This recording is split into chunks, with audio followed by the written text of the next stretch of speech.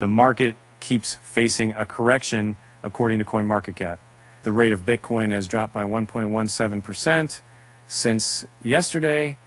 On the daily chart, the price of BTC is trading near the support level of $40,228.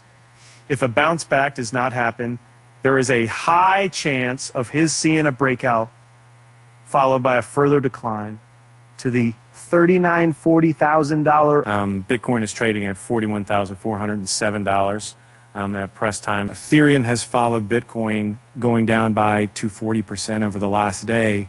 From the technical point of view, Ethereum is trading similarly to BTC, as its rate has also touched the support level.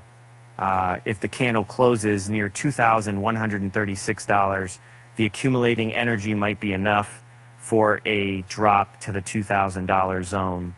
Ethereum is trading at $2,153 at press time. XRP is the biggest loser from the list, falling by 3.59%.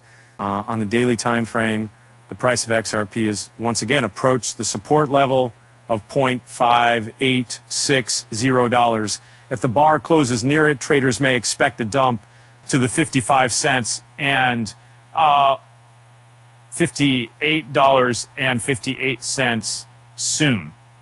XRP is trading at $5,939 dollars at press time.